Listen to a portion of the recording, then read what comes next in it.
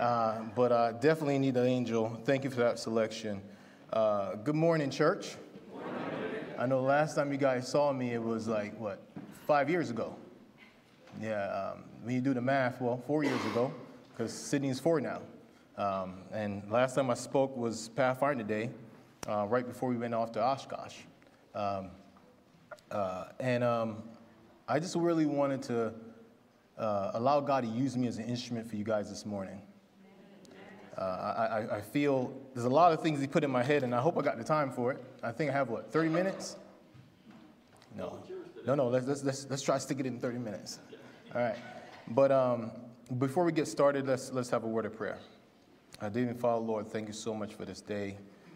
Lord, be with me in a special way. Be with my words. Allow it to touch someone's heart. Allow it to bring them either to peace or the strength that they need, or even this increase of faith that they need. Be with those that are still on their way to church. Thank you for getting the one here safely, and also allow us to continue to worship this Sabbath and celebrate the reason for this season. And thank you so much for giving your life to save us. For Christ's sake, amen.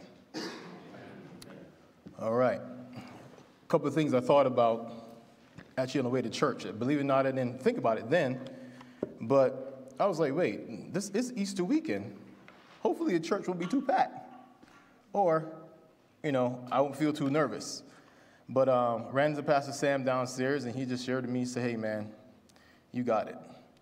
So this morning, the title of the sermon is Faith Increased by One.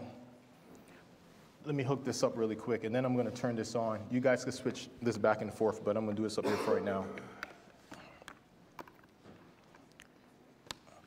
Now, before I get started, I know a lot of people know that I do a spoken word, and I ran into one young man. He asked me if I'm going to do one. I said, you know what?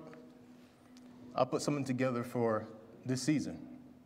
And knowing that some people look at Easter differently, we all know the reason why it exists, right? And since I'm going to be up here, I'm going to let you guys know I'm a little nervous, but if I ask some questions, just say something back. So I make you feel like, I'm not up here by myself.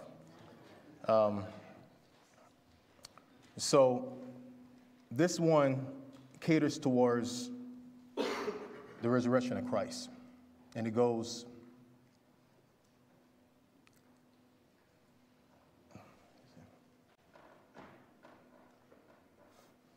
getting a brain lock, hold on a second.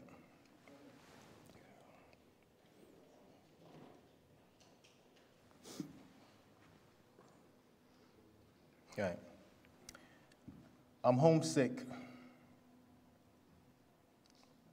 My body's like one of these Pathfinder tents. Heaven's where home is. I guess on this earth, God's people, we are actually homeless. Sure, like the future will run, people are going to stop and ask our young people, maybe in a West Indian voice, but wait, aren't y'all young Christians the unusual ones? Like they have money stored up in mutual funds. We have to tell them the riches we got is stored up after Jesus come, son. Numeral 1, Christ had to rip the veil. You see, it was bad blood between us like sickle cell and anemia. The media will continue to feed us lies, and we eat it up quick like McDonald's and Wendy's. Actually, no, we eat it up quick like Chick-fil-A. We rich it open on a Sunday, hot, warm waffle fries. But my heart beating inside, long for the day when Christ will come and pull me aside and clothe me in white. I'd be more glorious than LeBron James, Kobe, Wade, Curry, and even the Mikes. But I get to see my homies, right? I get to see Carlos, Roger, Mike, Jason. May they all rest in peace, but I hope to get to see them in glory, right? We have to have a new attitude for a new earth, because I got proof. Jesus Christ resurrected, and I'm not duped. This is my objectivity, but it's not my truth. We're going to glory, y'all. How about you? I don't think you guys heard me. We have to have a new attitude for a new earth, because I got proof. Last Friday and this Sunday is all we need to know. See, my Heavenly Father is not a rolling stone.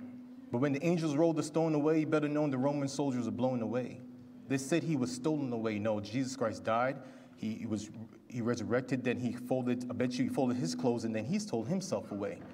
Now that's incredible. He showed himself the credible witnesses. That witness is definite. Expect for him to come out of the grave, as the scriptures had said. And they thought that Mary was sick in the head when he reported what the scene with the eyes. So the disciple was skeptical, so they sent Peter and John to verify what they told them.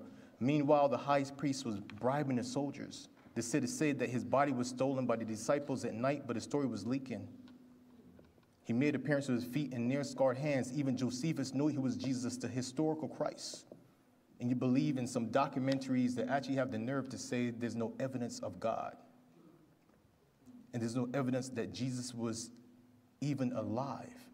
And I'm going to add plus dying, because I'm not lying. Tell your friend to sit Gnostic, because God's got no skeletons in his closet. Nope, nowhere to be found, not even his teeth, nowhere in the ground. Why?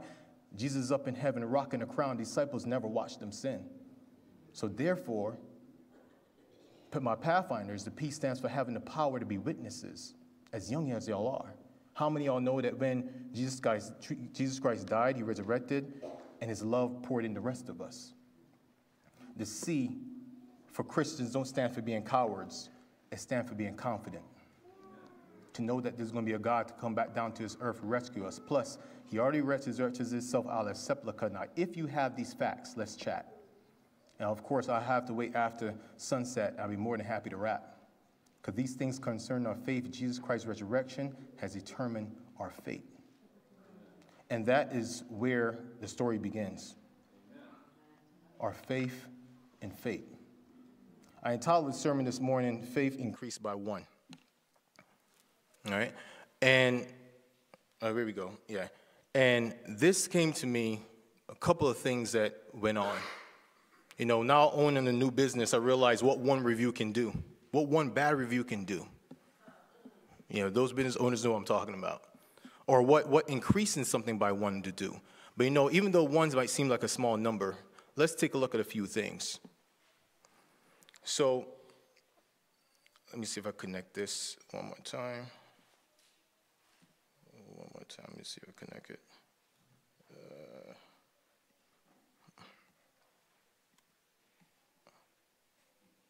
Okay. All right, is it connected? All right. You guys can see it? The first slide? Okay. Oh, you see my screen. All right. Thank you. Now you can see it. All right. And there you go. See, that's why I need you guys to talk back to me. All right, start that slideshow. Appreciate it, Danny. See, man, I appreciate you being here, man.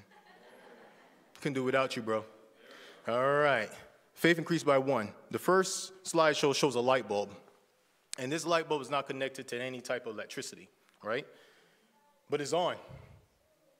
Some people ask the questions, how can that be? Even the reflection show that it's on, right? Now, we have different numbers. Let me see how I can get this thing to go. But wait, well, you know what? We'll keep it going. There we go. So one. Number one, unity is a number representative of single or the only entity, is also a numerical digit and represents a single unit of counting and measurements. Now, the number one that you see on the top left is what you would see when you type, right? But when you see the number one on the top right, what do you think about? Anybody? The top right is not going to be a wrong answer, I bet you. The top right, number one, what does it look like to you? Like, when you see that number, what do you think of? Winner, yeah.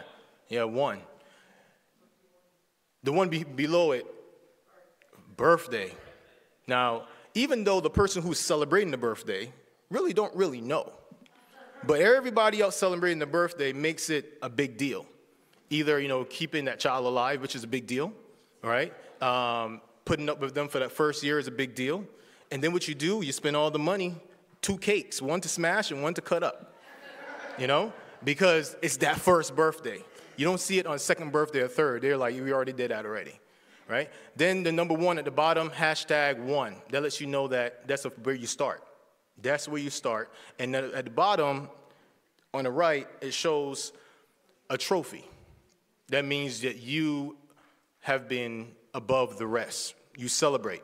And the reason why they give you a trophy is so if you forget, you look back and you say, you know what? I remember doing this. Now, this is where I get all the kids involved. People know what this is. How many kids here know what this is? Thank you.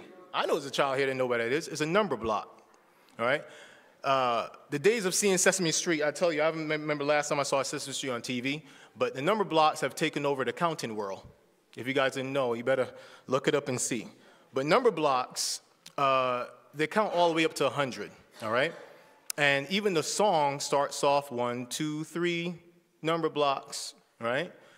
And it goes all the way up to 10, and then at the end it says 5, 4, 3, 2, 1.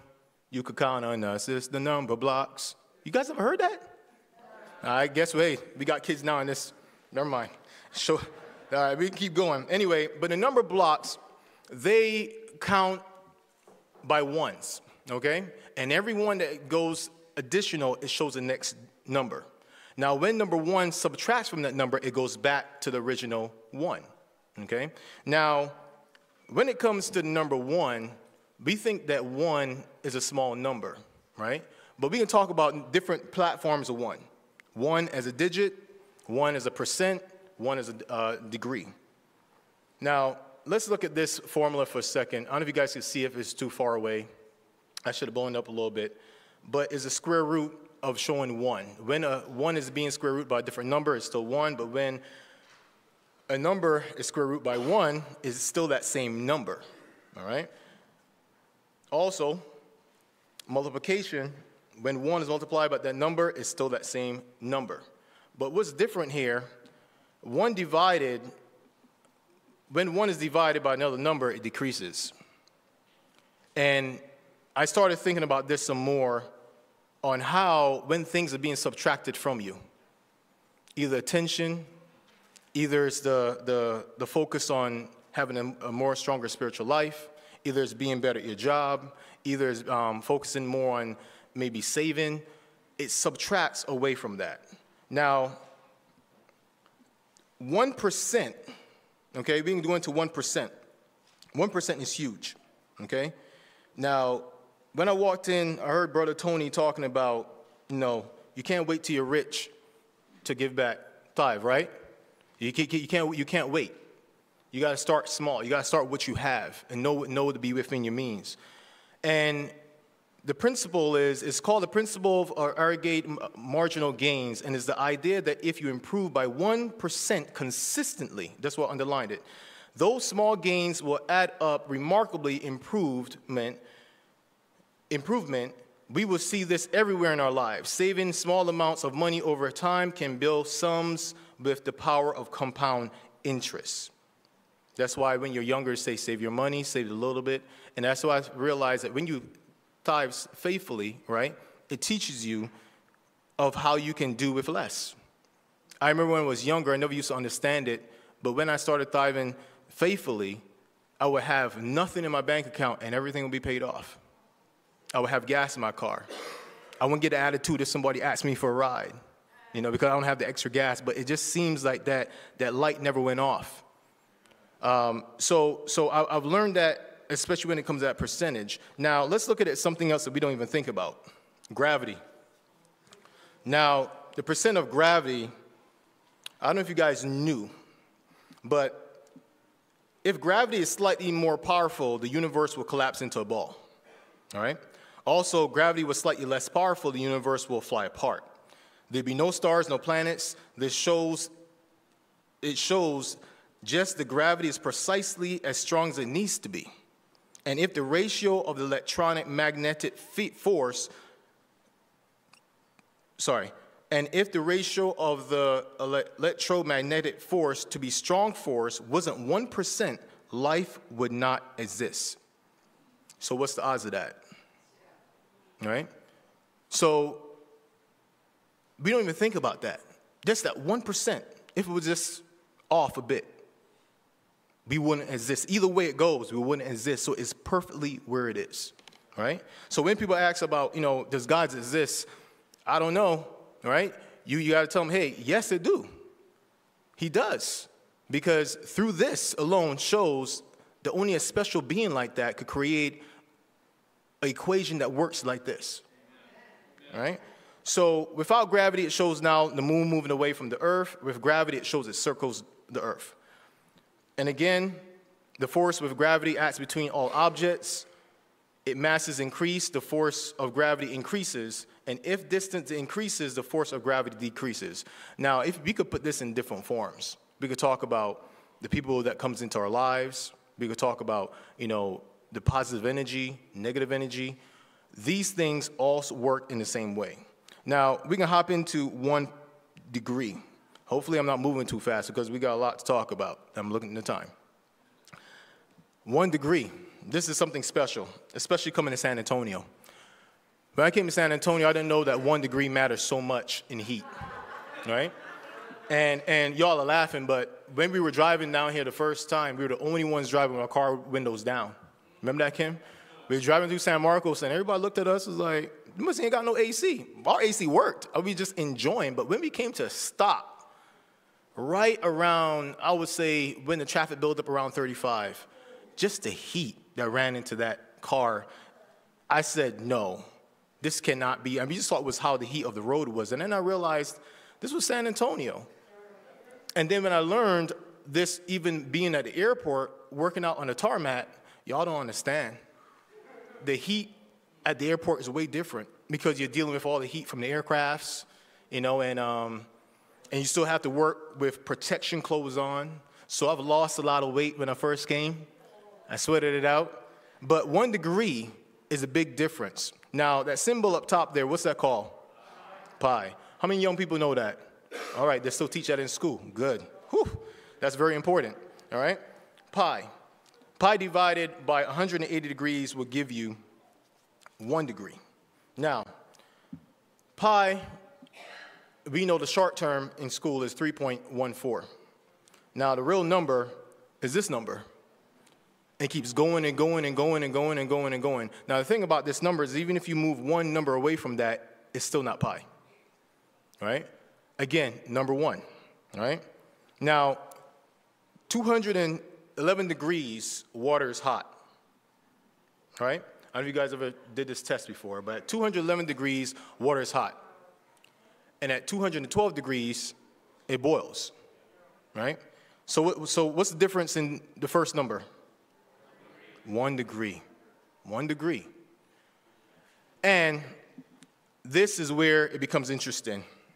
So while preparing for this week's me speaking, there's a book that my mentor had given me, and it's called 212 Degrees of Customer Service. It's a little small red book. And I had it from Sys Aviation, so when I started my business, I taught it to, I was able to give it to my employees, say, you know what, y'all might want to read this book. Don't let it leave the shop, but just read it. It's very interesting. That 1%, all right, it says at 211 degrees, water is hot, and at 212 degrees, it boils. And the boiling water comes steam. And then with steam, you can power a train. 1 extra degree makes all the difference. Just 1 extra degree, all right? That's like us being too busy every day and not taking 1 chance to say hello, or that 1 chance to check up on somebody you haven't seen in a while, all right? We always wait. We all talk about it when it's one of our loved ones. We get to see most of our families when someone passed away, and that's the most we see them. Even sometimes at weddings, they're like, oh, maybe I can't come, right? But with funerals, we mostly see them. So that means that we need to take that time out to really spend that time to engage each other. Take that extra step. One thing I admire about Pastor Sam is when he first came in San Antonio, the church, he got in contact with me. He gave me a call, and we sat down and we talked. And that was the first time I ever met him. I didn't even meet him here. And I'll be honest with you, that was a fraction of what brought me back. A big part of fraction. And it's because, sometimes you don't realize the one difference that one person can take, Sister Gill this morning sent me a text message of a prayer with my message this morning. I said, oh, man, I needed that at the right time, Paul came in and said, hey, you got anybody for a children's story? I need that. Stepping up, that 1% makes a very big difference. Very big difference. Now, the verse that we read today from Luke 14 to 17, 17 to 19. I'm just going to read it, shorten up a bit. When it says, Jesus asks, were not all 10 cleansed? Where are the other 9? Has no one returned to praise God except this foreigner? Then he said to him, rise and go, your faith has made you well. Again, faith. Now, this here is coming from the New International Version, all right? The next version is the King James Version, and it says, and Jesus answering said, where there are not 10 cleansed, but where are the 9? They are not found that return to give God the glory, to give glory to God. Save this stranger. And he said unto him, arise, go thy way. Thy faith had made thee whole. All right? Now, I remember back in the days when I was younger, the King James Version may sound like a little tongue twister. It is. And from there, I think the International Version came out, and then the Clear Word, then the Student Bible. And then before you know it, as I got older, and someone say, turn to chapter whatever, no one read the same thing. And that's why we put the verse up that we read. Because it's even to the point that people will say, hey, what page are you on? Right? You can't find your verse by pages. You have to look by chapters, correct? So this next one is going to surprise y'all, but I want to let y'all know it exists. At first, I never thought it did, but it really exists. And it makes me wonder, why did they come up with a version of this Bible? But I'll tell you why. Here you go. The Gen Z. Yeah. Now, the thing about this one here is people think that, it isn't real, but this is how, put in a sense. Teaching the drum corps, I have the Gen Zs and the Gen Alphas in this drum corps. And the way they speak, I realize it is a different language. Now, to the all be like, no, it's not that deep. It is, because the first thing people think about is millennials. Do you know how old millennials are now? Exactly. So we should be focusing towards the alphas and the Gen Zs. They need our attention. They do, right? They really do. And when you read, but what I like in this is that it said, and Jesus was like, yo, don't heal 10 people. Didn't I heal 10 people? But like, where are the here not 9? Now you ask yourself, now is that English? Right? But when you hear them talk, like I would hear the conversations. I'm like, y'all really don't talk like that, do you? Right? But then they say, well, Mr. Renil, like, what do you mean? Like, you understand it. I said, maybe I'm that bridge. Maybe I'm that bridge between the older group and the younger group that understand it. Now, there's some kids here that might say, no, they don't talk like that, but I know they do because I heard them.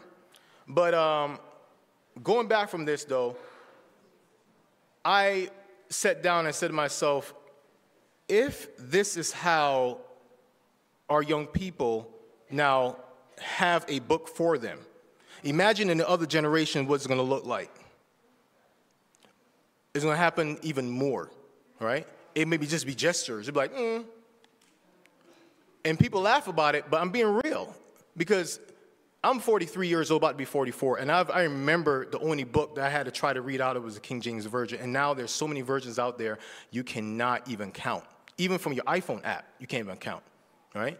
So when I read this, I said, you know what? I got to break this down in bite-sized pieces. So what I started doing is researching some more about 1. So I started looking up formulas of 1. But while searching this up, this popped up.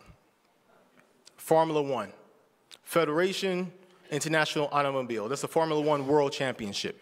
This is a symbol of Formula One racing, all right?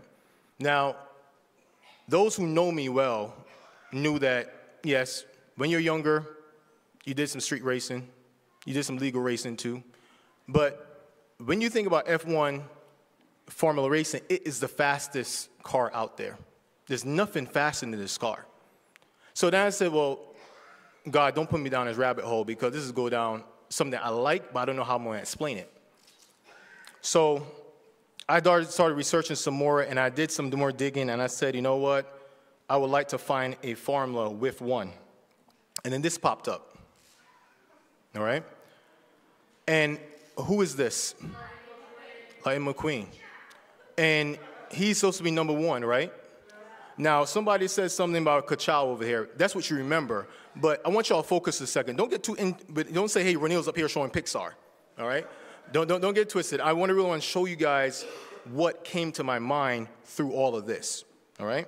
Now, this is not a Formula One car. It's a NASCAR. And I believe that either your phones listen to you. I really know they do listen to you because this was on a show that Sydney was watching. And then when I was searching it, it was the first thing that popped up. So just to be clear, this is a Formula One car. This is what it looks like, all right? Now, with even this car, in the Cars movie, he's very arrogant because he knows he's the fastest, all right? He knows he's the fastest. And even the look and smug on his face is like, you can't beat me. I got it, all right? Now, getting back to this guy, he's the number one in his class, which is NASCAR. And look at that smile. He got it too. Now, one thing about Formula One racing is the wheels are exposed for a reason. It's to cool off. They cannot be underneath fenders. They get very, very hot. Now, one thing about the tires, right, are so hot that they have to build different tires for different terrains. Now, this is where I feel sometimes I go down a rabbit hole and I can't get out because then I start researching this. And tires for Formula One racing can go up to 2,700 a set. And they need 13 sets for each race. And then there's 23 races in a Grand Prix. So when you do the math, just with tires alone, it's over 1-point-something million in just tires, right? Now, the thing about it is the tires are needed. It's a very big accessory. It is needed. You cannot go anywhere with a Formula One car without its tires. Now, getting back to this one here, and I'm going to talk about the tires a little bit more. One thing about tires, they cost so much, but do you know they only last for 3 laps to 50? That's a big jump. 3 laps. It can last up to 3 laps or all the way up to 50. So you have to pick and choose when to stop. And you pull into a pit stop. And I'm going to show you guys that in a while. But you pull into a pit stop to change your tires. Because to continue the race, this needs to happen, right? Pit stops is like 3 times a race, and it changed tires. Usually, the other tires is about to come on to put a heat blanket over it to get them warmed up, because you cannot start a race with cold tires, okay? So they heat up these tires, and they have all these tires sitting around, just warmed up, waiting for the race to be put on the for the car to race. I always think about airplanes. So one thing about the pit stop is you have to know when to stop. And you have to know when your crew chief, let's call the crew chief God, right? You got to know when he's telling you it is time to stop. And actually listen to him. Because what happens if you don't listen to him, you think what's going to happen? Exactly. Crash, the tire would explode. You will not be able to finish this race. Now, the thing about it is this is us. We are very confident in ourselves, right? Out there racing, not listening to what God has to say. Now, and shortly after, when we think we got it going on, bam, this happens. our tire goes out. By this time, it's too late. You can't even get back to the pit stop. Now, in this movie, and parents, don't act like you haven't watched a movie. I know you watch it multiple times with your kids.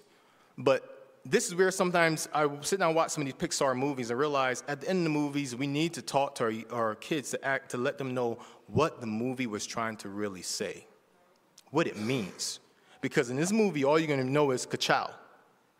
You're not going to know when it's time to listen to others, people that have your back, know when to stop, know when that you feel that you got it together, that you need to stop, come back, get recharged, get refueled, get new tires on, say thanks, and leave. All right? Your younger people might say dip. I know the language. They would say, time to dip. Yes. All right? So, and then you get out there, and then you're asking yourself, why? Why did this happen? Now, the thing about this movie, and I actually rewatched it just for the sermon, believe it or not. Believe it or not, yeah. But sitting here asleep, because I know I was not going to be able to get through this, and I really watched it, and I saw it in a different light for the very first time. I really did. And this moment right here is where I saw it differently. We're given the tools, we're given everything, and we don't listen to his command.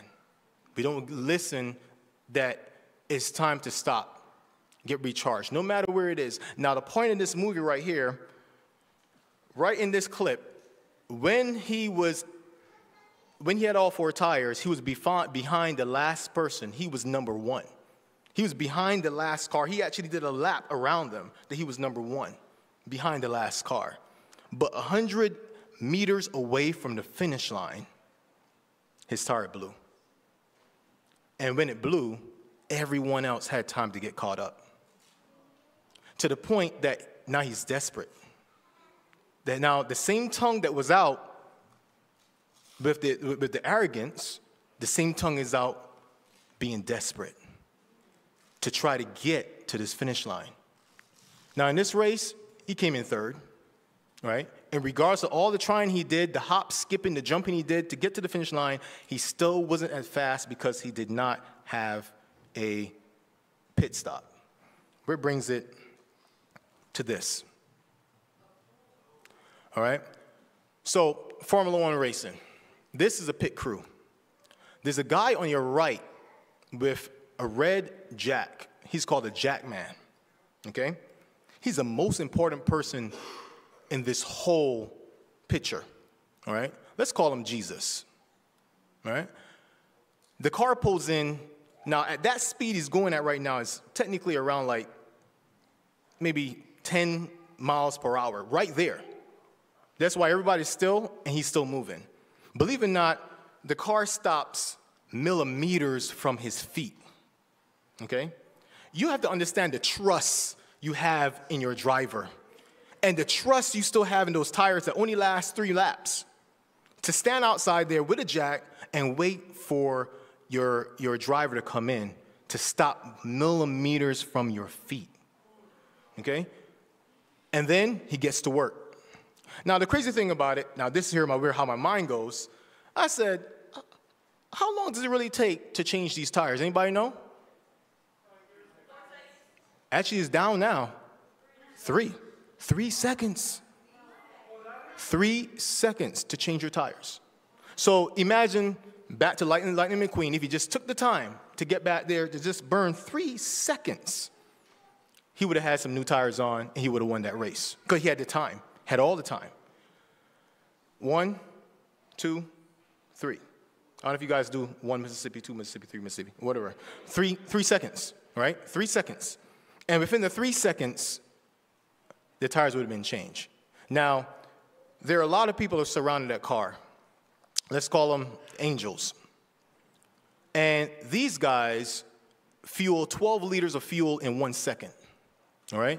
There are 3 guys changing 1 tire. Okay? You have the gun bolt guy, 1 take off, 1 put on, and he does his job again. 1, 2, 3. And he's gone. Just 3 seconds. All right? Now, what happens is you see it all around in racing. And it happens, it's endless race. And I researched people who didn't change or who didn't stop, who thought they had one more chance to get back. And this happens. And this happens. And then this happens. That you're so upset of the thing that you should have changed that now you're displaying your anger on it. That one thing you could have done to just get back, just in time. Now, let's get back to this Jack guy again. Let's call him Jesus. Again, he lifts his car up in 3 seconds. All right? Now, there's a backup guy in the back just to make sure everything stabilizes. Again, like I said, there's 3 guys doing the wheels, and there are 2 guys changing the stabilizer wing. I almost feel like there's like 25 guys out there when you see it. And one thing about it is this Jack guy, if you think of the math, he works 3 seconds in every race. 3 seconds every stop. It comes up to 9 seconds in every race, which usually is like around 3.5 minutes annual. That's his annual shift. 3.5 minutes. Getting paid $150,000. I would like to do that one day, but I don't think I'm too old for that now. But you think about it. So 1, 2, 3, and they're gone. All right? Now, I saw this clip, and I said, they don't wait till they get there to come out. They're there waiting. They're anticipating because they know what their job is very, very, very important. The time, believe it or not, 1 to 2 seconds is a big deal in Formula One racing. So by the time you drop the cup, someone won. And you're like, I just dropped my cup.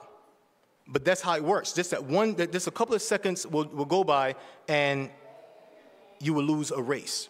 Now, these guys are out here sitting down waiting, all right?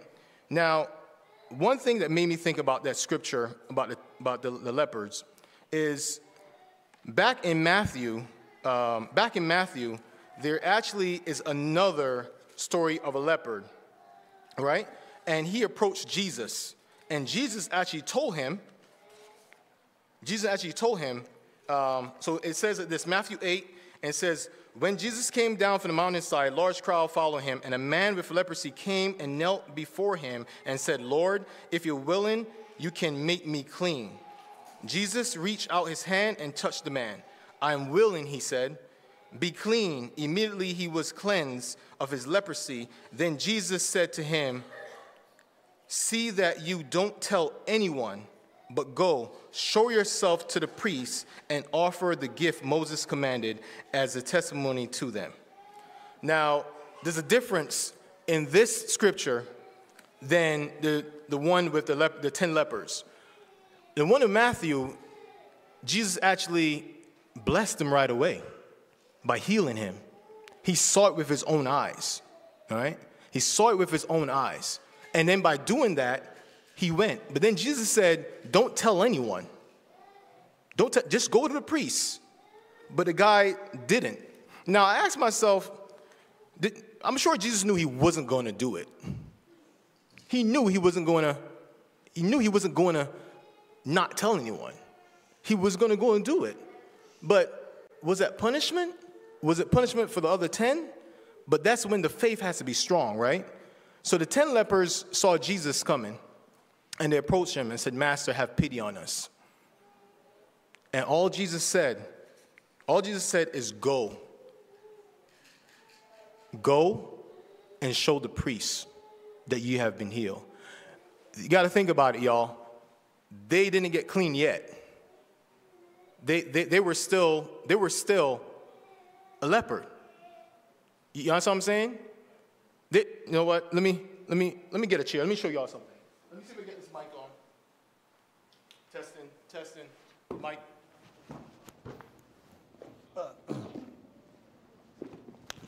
All right, testing. All right, let's say that, okay, one thing about faith I realized, right? You have a chair. You have to depart 2 ways. The first thing is getting up, all right? And second is moving forward. That's two different ways you have to do it. Some of us, right, we have faith, and we get up, and we look to see. If we don't know what's happening, what we do? We sit back down, and we wait until we see something that is more worth it to get up and move forward. You guys understand what I'm saying? So in this point, when the leopards, Jesus said, go. I don't know if lepers of today would do it. One would have said, and what's going to happen, Jesus? The questions would happen, right? And I was like, well, if I go, how far should I go? Is it going to happen before I get to them? Or the next one would be like, I don't know. I'm going to stay right here because they're going to tell me to come back. That trust. But he said, go. But out of desperate, right? They weren't being desperate. They have lived confined away from everyone for so long that they knew who Jesus was. They knew he can do it. Amen. That faith that they had was way much more than what other people would have thought of. So when they got up and he said, go, and they just left because they knew by the time they got to the end of this church, they would be healed, right? And that's so the whole thing about this Formula One, how this thing came in my head is, you think about it, our pit crew chief, who's in our headset, is in our headset. He's nowhere else. He's not on a speaker. He's just connected to us directly, right? And he's in our head saying, hey, man, it's time to come in. I think the tires are getting too hot. You've been out there too long. Now I got this. Or, you know what, maybe just one more lap so I could gain much more distance. Or maybe, how about if I just come around just one more time? And then he said, Jesus, get you guys out there. And he's out there just waiting. And as soon as you pull up, millimeters, because he knows you're going to stop. He knows. And when he jacked this car up, and everyone gets around it in 3 seconds, you're refueled with the Holy Spirit right away, within seconds. And then within the last 2 seconds that you have sitting there, everyone else does everything to prepare you for either the terrain you're about to go back in or the terrain you're about to face or something that's going to change on the track. Because all those tires also fits for different terrains. That's a part I didn't tell you about. Sorry about that. So all the tires fits for different terrains of the race. It's not just one tire fits all. If outside get wet, they come in. If it drizzle, they come in. If it gets hot, they come in. If it dries up completely, that track basically changes by the second. Because by all these cars going around, right, the track heats up. So the tires change as well, so they have to change it out. But when it comes to faith, faith happens in the departure. Faith happens when we leave. When people say, well, I'm going to go back, or I'm going to set myself back. For you to set yourself back, this is what you have to do. You deliberately have to get up, and you have to walk behind where you just came from. And most of us really are good at that. Because we already know what this feels like. So instead of going back here, we're thinking like, well, if you go back a different way, would it change? But no, it gets worse. So right here, when we sit down and we get up, and God said, go, you go. There's no questions asked. You see, there's another part in this picture here that I didn't show you about. This part is interesting. When we pull into the pit, as fast as you were going, and all the debris that's flying off those tires, trust me, that's why these guys have all this gear on. They did not have the gear on because they look cool, all right? The heat, y'all have to understand, the heat comes off these cars, and the tires are tremendously, out of this world. And when these tires come in, they're picking up pieces of rubber, they're throwing off pieces of rubber, and everything is just hidden. So that's why they have helmets on. That's why they have gear on, because to keep away the heat off their bodies. But what's really cool about this picture is the focal point of the guy in front, the Jack guy. He's on everybody's crew, not just yours. He's on everybody's crew. And he is there to make sure everything happens in a short period of time. You know, when I started out my business, I think I was tested more than everything before.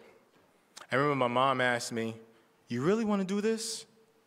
Because we opened the business back in 2021. You really want to do this? You got a good job working at the airport, a private jet company, and, Sydney is about to turn 2. She's about to turn 2. It's like, really? And I said, Mom, you have taught me to have faith. And now when I practice it, it seems like you're fearful about it. And she stopped for a second. Now, I'm sure if I was in front of her, I wouldn't say it like that, But it just made me, that what came out my mouth, and she was quiet, and she said, you know what? I can't say nothing. Because you have to understand, you cannot dig up and doubt what you planted in faith. You can't. You can't dig up and doubt what you planted in faith, because that's the reason why you planted it. You think farmers do that? You think farmers go out every day to see if something's going to grow? They know that they've done it for so long that they have faith that it's going to work. They know. And that's why teachers are great at what they do, because they know that when they plant that seed of education in these young people, it's going to work. Sometimes it takes that one person to go the extra mile, which is 1, the extra degree, which is 1, the extra focus, which is 1. And we get ourselves here. And this don't have to happen. We don't even have to get to this point, because this is way past 3 laps or 4 laps. And when we feel like we're drowning, we know the story before. That's where it comes in. Our faith makes us strong. Our faith keeps us whole. Our faith allows us to help others when we can't help themselves. And then we forget it's not about us anymore. It's about others. Because deep down inside, our faith can be rattled. And guess who shows up every single time? There's one thing I'm about to close. Where is it? There is let me see if I can find it here. There is a song that popped up on my feed this past week. And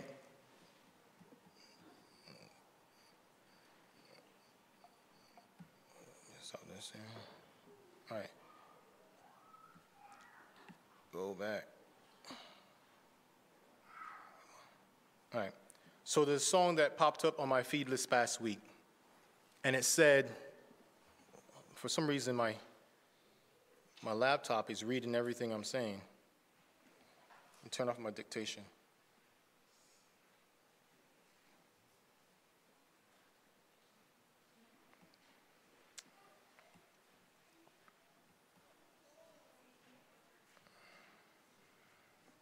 All right.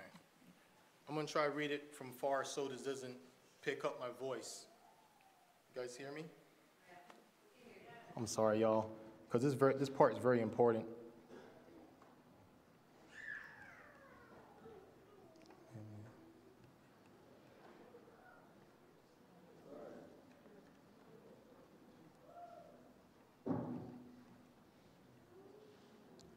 Had to tell my laptop to stop listening. All right. So this part said, this, and I'm about to close, and it said, "Didn't I conquer this last year? Tell me what I miss, because I fear that it's coming back up again. Must be something I ate. Song, some show, some hate. The devil wants to extend the game, free throws. And when it ends, he wants to make the sequel. Because if he has another chance, he feels that he can take my joy, my peace, my faith. You see, the devil, he learns from your mistakes. even if you don't. And that's how he keeps you in cycles. And just cycles. In cycles and cycles. But we're not going in cycles. Cycles. Right? We're not going in cycles. Because that jack guy's going to stop us and refuel us. He's going to get the tires up. He's going to make sure we're good so we can conquer what we're going through. I appreciate you guys this morning. I hope you guys was blessed. Amen.